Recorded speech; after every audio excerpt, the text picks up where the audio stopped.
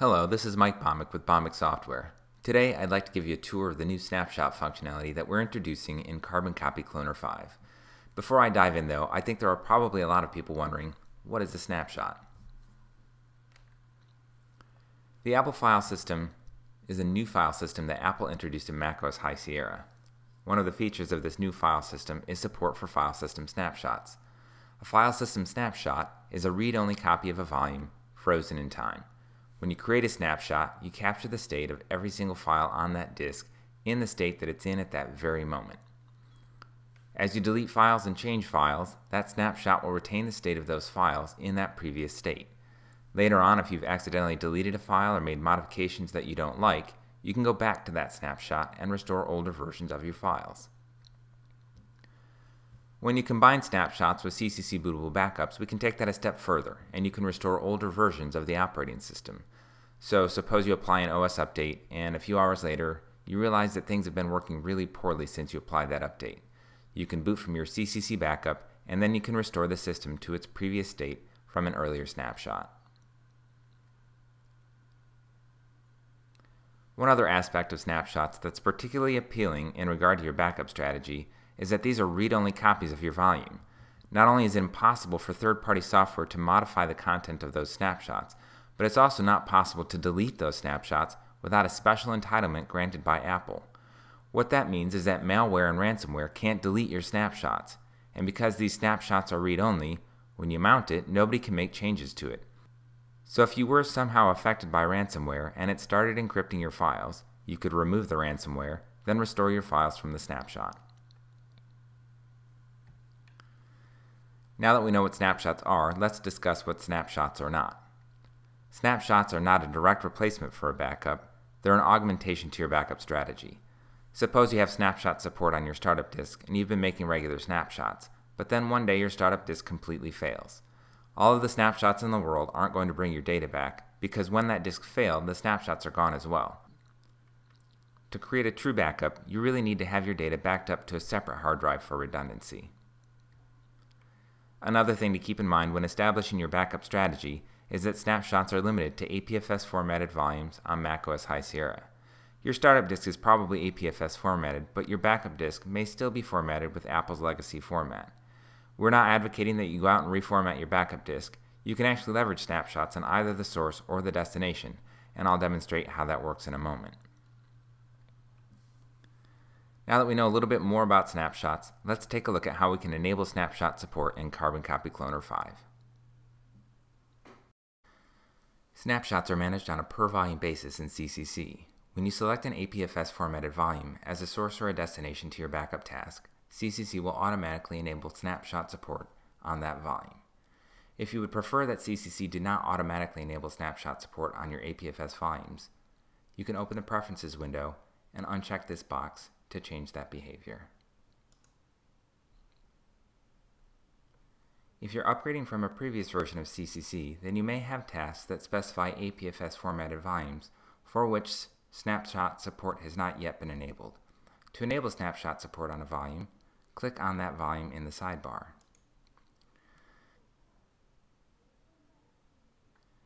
Here in the Disk Center, we can see information about your disks, including a list of snapshots that are present on that volume, snapshots created either by CCC or Time Machine.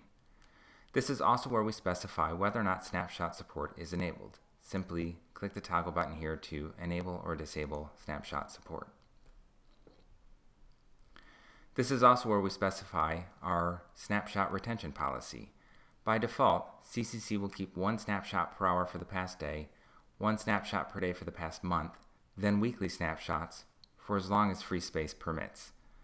By default, CCC will start removing the oldest snapshots when free space is less than 30 gigabytes. If you would like to use a different retention schedule for this particular volume, click on the Customize button and then enter in your custom values here. One example where you would want to specify a different retention policy is, suppose you have an APFS source and an APFS destination volume. In that case, we really don't need to keep weeks and months worth of snapshots on both volumes. It's sufficient to have, say, a week's worth of snapshots on the source volume and then a longer retention policy for the snapshots on the destination volume. In another scenario, suppose that your destination volume is not yet formatted as APFS because it's an HDD and not an SSD. And in that case, maybe we would want to have a more refined retention policy on the source. Likewise, if you don't have a lot of free space on a particular volume, you might not want to have lots and lots of snapshots. There is one exception to CCC's default retention policy, and that's for your startup disk. On the startup disk, we want to avoid creating lots of snapshots and consuming lots of space because bad things happen if your startup disk fills up. So on the startup disk, we'll only keep hourly snapshots for the past day and daily snapshots for the past 7 days. Beyond that, we'll delete all of the oldest snapshots. There's one other thing that we do for the startup disk. We maintain a disk space monitor on the startup disk. If free space drops below 5 gigabytes on the startup disk at any time, CCC will start deleting its oldest snapshots until we get above that 5 gigabyte threshold. Okay, at this point we have snapshots enabled on our source and destination volume. So next I'd like to take a look at the mechanics of a backup task to see exactly how CCC leverages those snapshots during the backup task. So here I have my daily backup task. Normally it would run on schedule, but I'm going to go ahead and run it manually and we're going to see what happens. Now what's going to happen at the beginning is going to happen too quickly to see, so I'll explain what's going to happen. Before we begin the task, CCC will create a snapshot of the source volume if that's an APFS volume. And we do that even if snapshots aren't enabled on the source, and if they're not enabled on the source, we discard it at the end of the task. But by creating that snapshot and using that as the source for the backup task, we have a read-only volume that captures all of the files on that volume at that very moment in time. So throughout the course of the backup, we don't have to worry about anybody making changes to the files on the source while we're copying them. Next, CCC will apply the snapshot retention policy to the source, again, if snapshots are enabled on that volume. So it'll go ahead and thin out the snapshots on that volume, and if we don't have enough free space to meet our free space policy, it'll delete the oldest snapshots. Next, if we have the SafetyNet feature enabled, CCC will create a snapshot of the destination volume, again if it's an APFS volume. After creating the SafetyNet snapshot on the destination, CCC will apply the snapshot retention policy of the destination volume and thin snapshots on that volume. And then again, if we haven't met our free space requirement at the end of snapshot thinning, it will go ahead and delete the oldest snapshots on that volume. Once we've created that snapshot and thin snapshots, CCC will proceed to copy files, and then at the very end of the backup task, it will create one more snapshot on the destination, and that's going to be our backup snapshot. So at this point we've created it. See, it happened very quickly. We created our snapshots on the source and the destination, and we can see those if we click on the volumes in the sidebar. So we can see here we created a new snapshot, and you can see this little green dot here shows that that snapshot is currently mounted. If we right click here, we can show it in the Finder, and you can see that this is a read-only volume, so it's not possible to make changes to this volume. So likewise, if we click on our destination volume, we can see that we've got that snapshot created here, and this is a SafetyNet snapshot.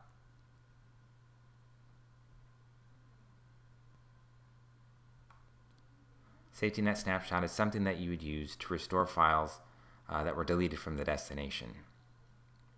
Now, there's a big difference between the SafetyNet snapshot and the backup snapshot that's created at the end of the task. Functionally, they're identical. They're both snapshots. But by creating that snapshot at the beginning of the task before we make any changes to that volume, we've captured the state of the destination.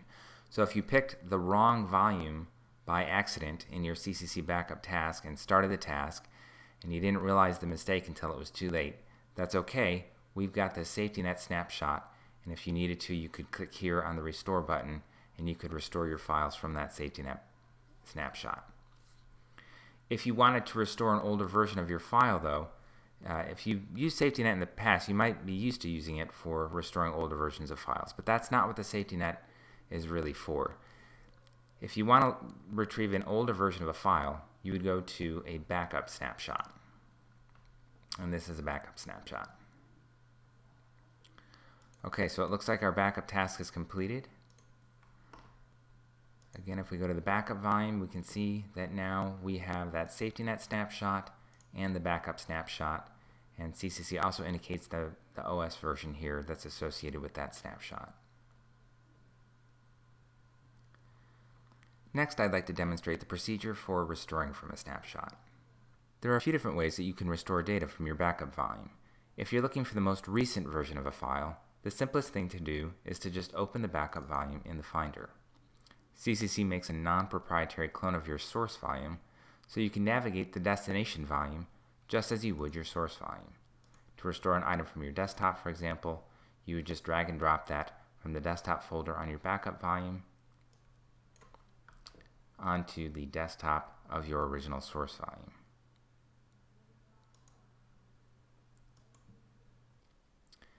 If you wanted to restore an older version of a file, then you can select the source or destination volume in the sidebar, and then select the snapshot corresponding to the date of the item that you want to restore. So simply select the snapshot and then click on the Restore button. Now, CCC will look at the task event that was associated with the snapshot, and it will automatically create a restore task for you that selects the mounted snapshot as the source and the original source as the destination. In this case, the original source was the startup disk, and CCC is going to tell you that you can't restore system files to your startup disk. If you wanted to restore system files, say you wanted to roll back to 10.3.2 like we have here, then you would actually want to change your startup disk to that CCC backup volume, and you would do that in the System Preferences Startup Disk. Click the padlock here, and then you can select your backup disk as the startup disk. When you reboot from the backup disk, you can then open CCC and you can restore from that snapshot. But in this case, let's suppose I just want to restore a few items from my home folder, so it's going to select the mounted snapshot as the source, Macintosh HD as the destination, and I'm going to go ahead and click this little button here to say I only want to copy specific items. Uncheck everything by default, and then let's just say I've got something on my desktop that I want to restore. I've got this big file. So I will go ahead and exclude everything except for that big file, and then clone, and it will copy that file back to my desktop.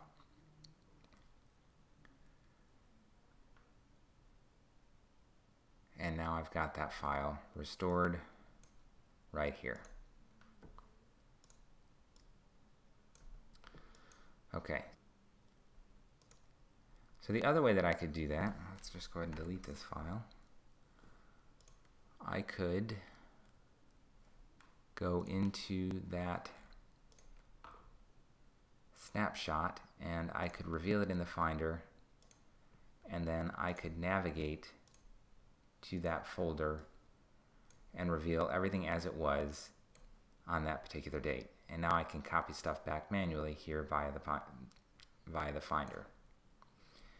Either method is fine. If I were restoring just a single file, I would probably just mount the snapshot and then copy it off. If you wanted to restore more items or items from multiple folders, then it would be easier to do that within CCC and specifying a more complex task filter.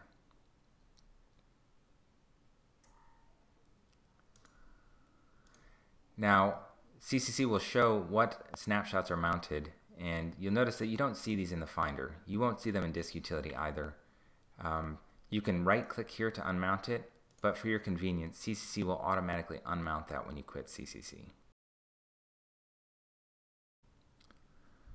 Now we have some snapshots on our source and destination volumes, and if you want to see how much space those snapshots consume, you can click on the volume in CCC's sidebar and then see the list of snapshots over here in the snapshot table. CCC will list each snapshot that's been created on the volume, whether it was created by CCC or Time Machine, and then over here we'll have the size of each of those snapshots. Now, one important note about the size that's listed here, this is not an indication of the total amount of data that's kept within that snapshot. obviously when the snapshot was created, it captures the state of every file on the disk. So if I wanted to restore from that snapshot, this number doesn't indicate the amount of data that I could restore from it. It only indicates the amount of data that will be freed when I delete that snapshot.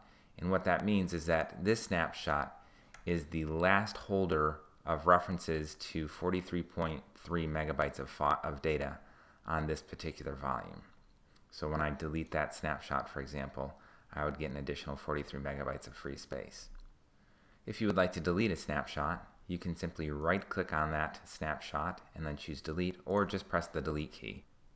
You can also select multiple snapshots all at the same time, right-click, and we'll show you the cumulative size that you could free from that deletion task, and then choose delete, or again just press the delete key to delete them. I'll go and do that now. CCC will warn you, because once you delete those snapshots, you can't ever recover a older version of the file from those snapshots. And now they're gone, and that space is freed.